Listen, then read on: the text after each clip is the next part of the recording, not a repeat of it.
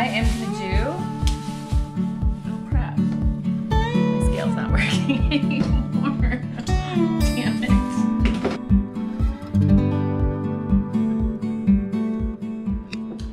Hello, and welcome to my raw fed dog video. So I promised you guys I would show you how I feed Bubba.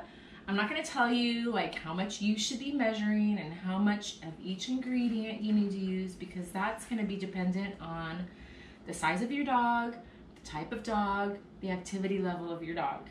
So for my dog, who is high activity level and he's really big, let's show a picture of Bubba.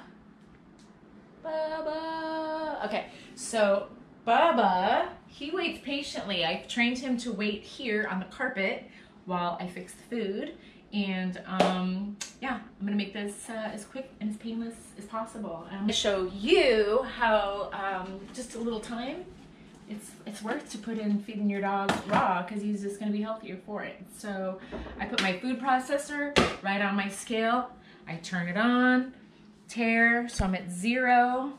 All right, and then I'm gonna start with, I've been doing this for a while, so you get quicker at it. All right, so we're gonna set it to ounces. I'm gonna hit tare so everything goes to 0.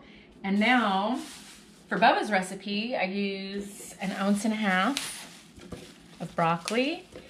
And if it stops at like 1.6, I'm not freaking out, but I want it to be 1.5. Okay, so it's 1.6. Spinach.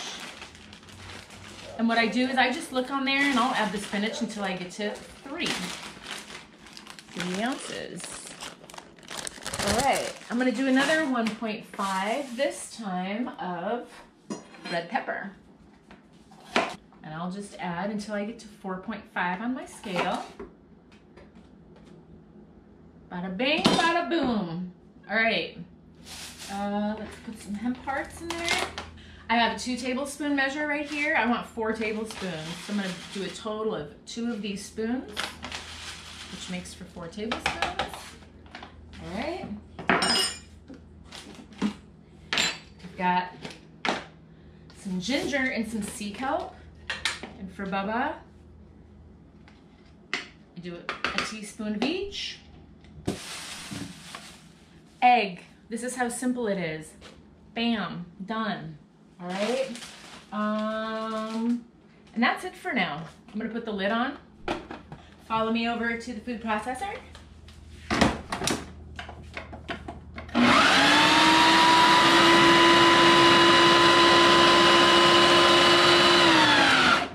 Done. I'm gonna put this back right on there. I'm gonna 0 it out again. Sometimes there's like a straggler spinach leaf that doesn't get ground up. That's okay. I try to keep this, a little bit on the chunky side, because dogs don't, dogs a lot of times will not chew their food really well. They just tend to gulp their food, because dogs are gulpers. They're not chewers like a horse. A horse would chew the food, so they're called chewers. Dogs are gulpers. So I want some of this stuff broke down so it just has more efficacy in his system. We're gonna add some sardine.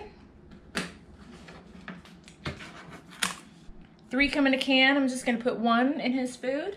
And that equals, again, about 1.5 ounces. So I don't put any of the meat stuff in the food processor. That's gonna be added separately. So I've got the sardine.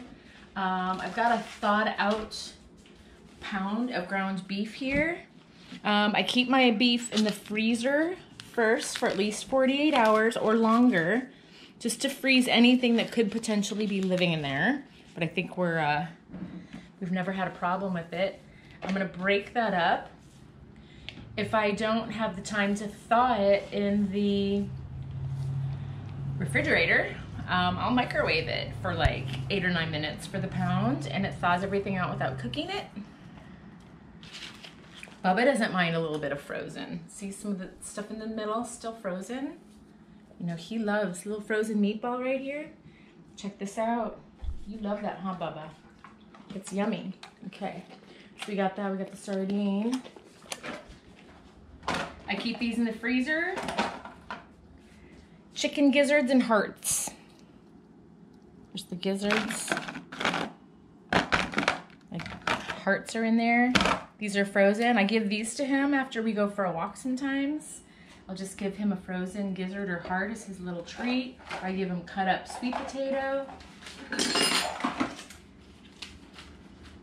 Normally this is an even faster process because I'm not used to making a video and talking while I do this. So even though this is going by rather quickly, it'll go by quicker when you are not talking to someone making a video. Next we have beef liver. This is going to end up being an ounce of beef liver. I keep that in the freezer as well, so it could be like little cubes. Again, Bubba loves this stuff frozen. Good boy, Bubba. Now, some of you might be grossed out. You could use the spatula.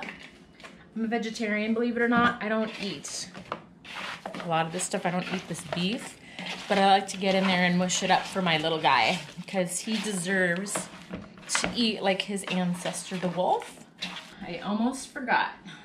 I need an ounce of kefir. Yeah, I was like mushing it around going, wow, that consistency feels totally different. So that is Bubba's food right there. And you're gonna sit there patiently, Bubba. Stay. Stay and lay down. Good boy. Lay down. And he's just gonna wait for it. Everything's just easier if I use my hand. Okay, go.